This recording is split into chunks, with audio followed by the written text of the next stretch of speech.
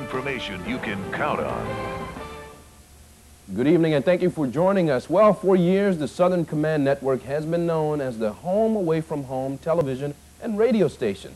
You can always count on us to bring you the latest local news, sports, and weather. Well, tonight brings to a close the television news portion of our mission. Earlier today, SCN deactivated, bringing together SCNers past and present, along with many family members and friends one last time. Kiara Jones was there.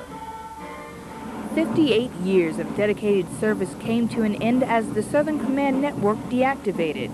Since 1941, SCN has been broadcasting in Panama, providing entertainment and information to troops, family members, and DoD civilians in Central America. This is SCN News, information you can count on.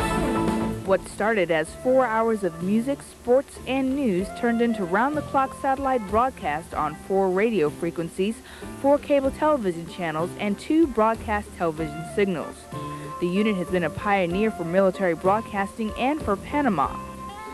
It's difficult to comprehend the end of broadcast operations in Panama. For nearly 60 years, SCN has been playing the hits, telling soldier stories, keeping the community informed, and most important of all, being the command information medium of choice for the commanding general. SCN was the first to broadcast English radio and the first to broadcast television in Panama. They were also the first Armed Forces radio and television service to receive satellite network feeds and to broadcast on cable. In many ways, SCN has offered an example of the best of U.S. electronic media, responsible, current, and accurate news on the topics of the day, delivered by up-to-date technology.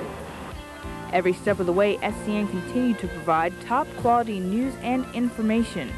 They are the only network in Armed Forces radio and television to earn a battle streamer for their work during Operation Just Cause, and was the only television station to remain on the air inside the combat zone. Their professionalism has been commended with hundreds of Service and Department of Defense awards. And on this day, they complete another first as the first network in AFRTS history to close. It's indeed a bittersweet event.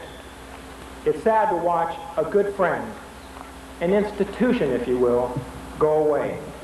And that's what SCN is and always has been to American service members and their families stationed here throughout the years.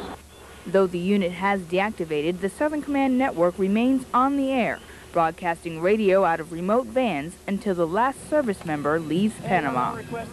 Air Force Sergeant Kiara Jones, SCN News. Sure, by Van Halen?